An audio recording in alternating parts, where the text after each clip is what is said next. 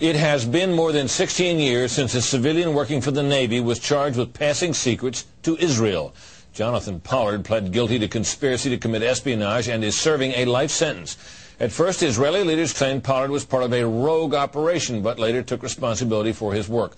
Now, Fox News has learned some U.S. investigators believe that there are Israelis again very much engaged in spying in and on the U.S., who may have known things they didn't tell us before September 11th. Fox News correspondent Carl Cameron has details in the first of a four-part series.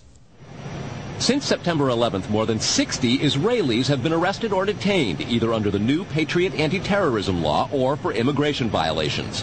A handful of active Israeli military were among those detained, according to investigators, who say some of the detainees also failed polygraph questions when asked about alleged surveillance activities against and in the United States. There is no indication that the Israelis were involved in the 9/11 attacks, but investigators suspect that the Israelis may have gathered intelligence about the attacks in advance and not shared it.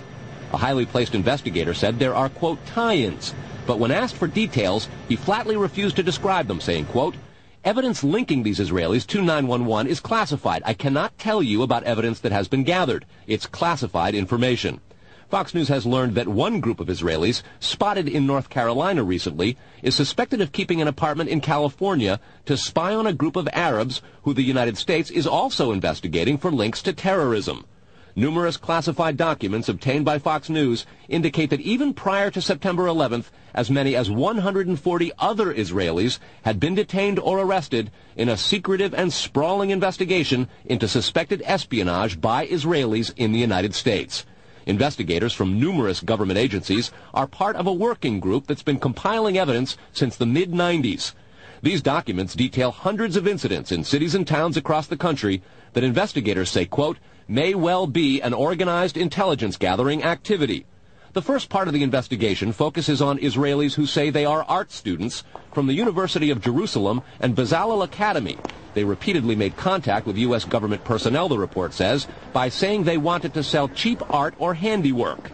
Documents say they, quote, targeted and penetrated military bases, the DEA, FBI, and dozens of other government facilities, and even secret offices and unlisted private homes of law enforcement and intelligence personnel. The majority of those questioned, quote, stated they served in military intelligence, electronic surveillance intercept, and or explosive ordnance units. Another part of the investigation has resulted in the detention and arrests of dozens of Israelis at American Mall kiosks, where they've been selling toys called Puzzle Car and Zoomcopter. Investigators suspect a front. Shortly after the New York Times and Washington Post reported the Israeli detentions last month, the carts began vanishing. Zoomcopter's webpage says, we are aware of the situation caused by thousands of mall carts being closed at the last minute. This in no way reflects the quality of the toy or its saleability. The problem lies in the operator's business policies. Why would Israelis spy in and on the U.S.? A General Accounting Office investigation referred to Israel as Country A and said, quote, according to a U.S. intelligence agency, the government of Country A conducts the most aggressive espionage operation against the U.S. of any U.S. ally. A defense intelligence report said Israel has a voracious appetite for information and, quote, the Israelis are motivated by strong survival instincts which dictate every facet of their political and economic policies. It aggressively collects military and industrial technology, and the U.S. is a high priority target. The document concludes, quote, Israel possesses the resources and technical capability to achieve its collection objectives. A spokesman for the the Israeli embassy here in Washington issued a categorical denial, saying any suggestion that Israelis are spying in or on the U.S. is, quote, simply not true. There are other things to consider, and in the days ahead, we will take a look at the U.S. phone system and law enforcement's methods for wiretaps, and an investigation into the possibility that both have been compromised by our friends and allies overseas. Brett? Carl, what about this question of advanced knowledge of what was going to happen on 9/11? How clear are investigators that some Israeli agents may have known something? Well, it's very explosive information, obviously, and there's a great deal of evidence that they say they have collected, none of it necessarily conclusive. It's more when they put it all together. A bigger question, they say, is how could they not have known? Almost a direct quote, Brett. This going to the fact that they were spying on some Arabs, right? Correct. All right, Carl, thanks very much. We reported on the approximately 60 Israelis who had been detained in connection with the September 11th terrorism investigation. Carl Cameron reported that U.S. investigators suspect that some of these Israelis were spying on Arabs in this country and may have turned up information on the planned terrorist attacks back in September that was not passed on. Tonight, in the second of 4 reports on spying by Israelis in the U.S., we learn about an Israeli-based private communications company for whom a half-dozen of those 60 detained suspects worked. American investigators fear information generated by this firm may have fallen into the wrong hands and had the effect of impeding the September 11th terror inquiry. Here's Carl Cameron's second report.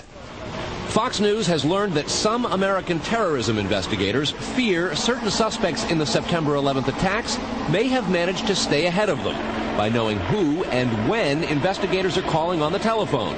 How? By obtaining and analyzing data that's generated every time someone in the U.S. makes a phone call. One sitting in city, please. Here's how the system works. Most directory assistance calls and virtually all call records and billing in the U.S. are done for the phone companies by Amdocs Limited, an Israeli-based private telecommunications company. Amdocs has contracts with the 25 biggest phone companies in America and more worldwide.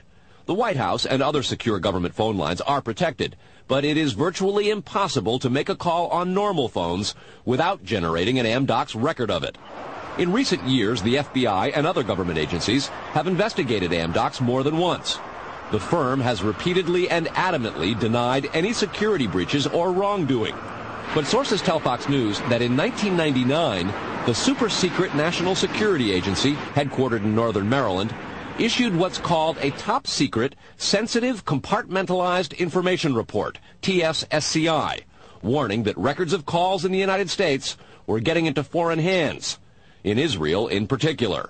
Investigators do not believe calls are being listened to, but the data about who's calling whom and when is plenty valuable in itself. An internal Amdocs memo to senior company executives suggests just how Amdocs-generated call records could be used. Quote, widespread data mining techniques and algorithms, combining both the properties of the customer, like credit rating, and properties of the specific behavior such as whom the customers are calling.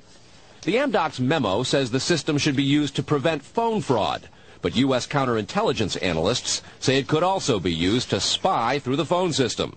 Fox News has learned that the NSA has held numerous classified conferences to warn the FBI and CIA how Amdocs records could be used.